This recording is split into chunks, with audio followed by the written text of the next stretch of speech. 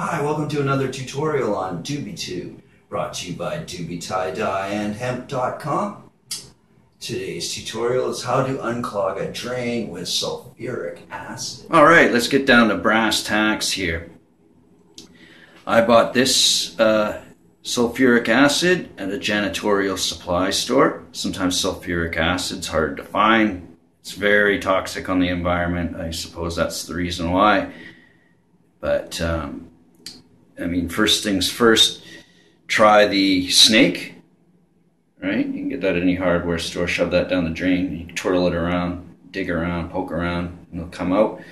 Or, actually the first line of defense would be the plunger, with a high volume of air, you know, a big bell on it, so that it really pumps a lot of air down there, and that should be enough to push any clog out, but sometimes it doesn't, so got to go the harsh route. But keep in mind, you got to be kind to Mother Earth here, or the wheel of karma will roll right over you. So let's give the others a shot first before you dump the toxic stuff down the drain. Okay. Now what I've done is I've got an old tie-dye dye jar, marked it off at the level. All the, you know, follow the directions on the bottle. It'll tell you the size of drain, how much volume of sulfuric acid you need. So I marked that off on the glass and dumped it in there, filled it up to the prescribed amount. And what we're going to do is put it down the drain. You don't want standing water, so you don't want it full of water. Get the water out. You can have the water in the drain because the sulfuric acid is actually heavier than water, and it will sink right down to the clog and get to work.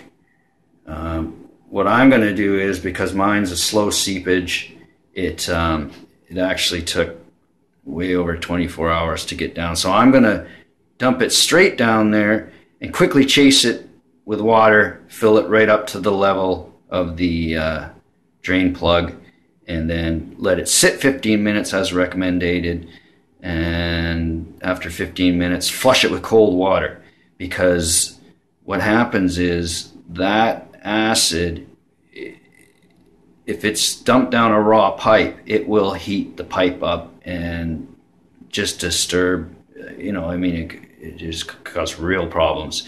I mean, I live in a 127-year-old building downtown Old Victoria, British Columbia here, and man, I really don't want to be messing with those pipes. So yeah, you got to make sure it's immersed in water, and after 15 minutes you got to flush it with water. Okay, so I'm going to, as recommended on the bottle, I'm going to be getting my gloves on, respiratory equipment, and eye gear, because you don't want to get anything on this, and it's toxic. I got ventilation, I got the fan going, because once it's down there mixing with the water and it's going to be nasty. So I got my respirator, and I'm going to run the hell out of here and leave it for 15 minutes, and then I'm going to flush it with water. All right, here we go. All right, I'm back here, ready to roll.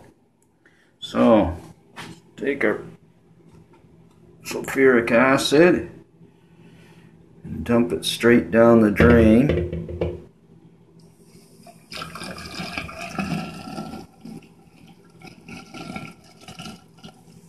Quickly fill it up with water.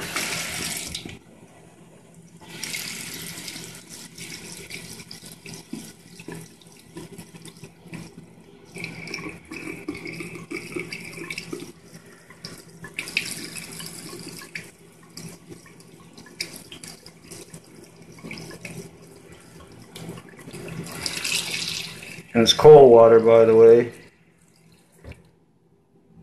There. A little more. There. Now. Oh, it's getting toxic in here. Okay, so we're going to leave this sit for 15 minutes. It's really nasty. It's getting gross. I got the ventilation on. We're going to let this sit 15 minutes. And flush it out.